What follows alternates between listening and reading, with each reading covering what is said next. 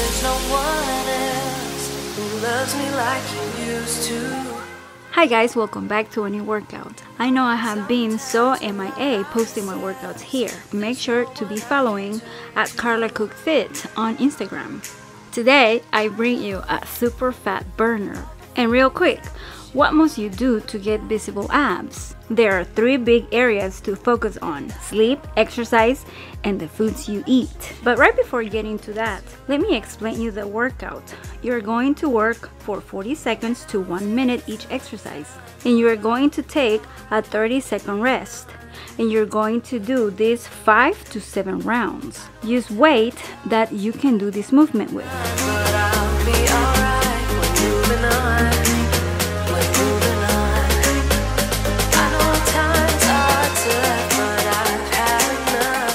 We're moving on. We're moving on. We're moving on.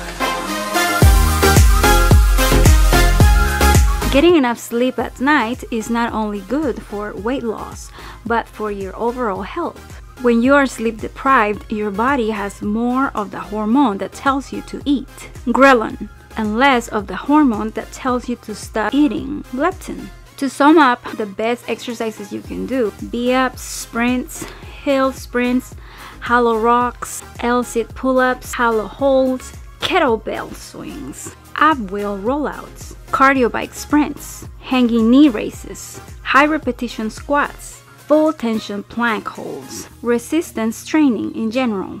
Also, heavy single arm farmers carriers. And lastly, burst running. Alternate periods of jogging and sprinting. Last but not least, burn more calories than you take in, slightly eating less and exercising slightly more.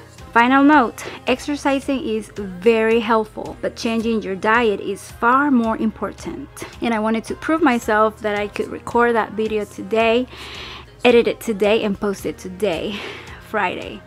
And I did it. So I hope this was helpful, and I will catch you on my next one. Bye!